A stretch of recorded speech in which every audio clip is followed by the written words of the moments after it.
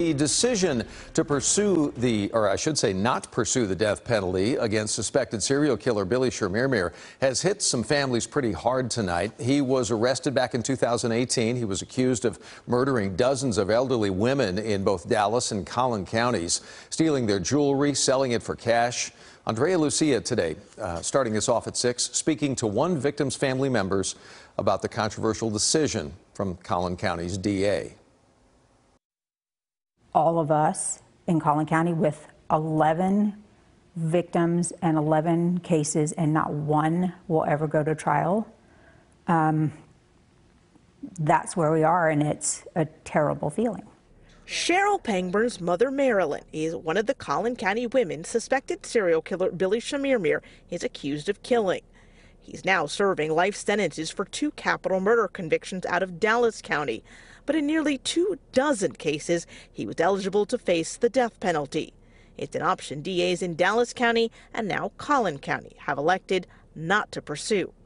I can't imagine how you ever go forward with a death penalty case in the state of Texas, because this is the worst of the worst and the most heinous. In a statement yesterday, Collin County DA Greg Willis made it official, writing, "Although he is certainly deserving of a death sentence, my decision today is informed by the fact that he has already been tried 3 times in another county, and he will never be a free man again." I mean, it's kind of a cliche, but they're going to die in prison one way or the other.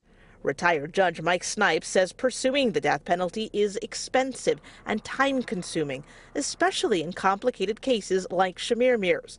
And even when a defendant is sentenced to death, it can take decades for them to be executed.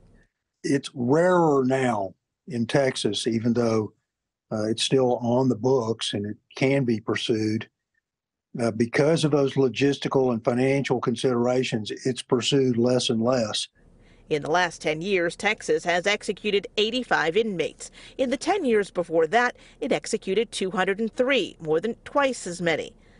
But for the families who'll never see a resolution in their loved ones' cases, for the rest of our lives, we have the emotion and the feeling that comes with not feeling like we ever got justice. With Chemirmir already serving those life sentences with no chance of parole, legal experts say the only practical reason to put him on trial again would be to seek out the death penalty. Now that we know that's not going to happen, we expect the Collin County DA to dismiss the remaining 11 cases against him here. In Collin County, Andrea Lucia, CBS News, Texas. Andrea, we thank you very much.